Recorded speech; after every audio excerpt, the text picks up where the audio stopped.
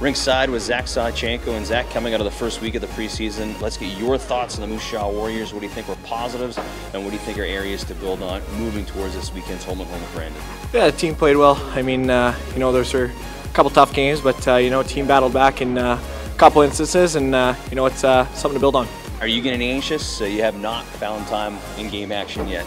Yeah, no, it's good. Rest is good, but that being said, I'm excited to get out there too, and this weekend's gonna be fun.